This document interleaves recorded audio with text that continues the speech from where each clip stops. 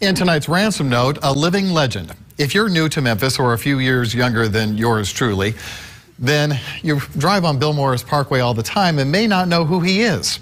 The former Shelby County mayor and sheriff has quite a story to tell from his decades of public service.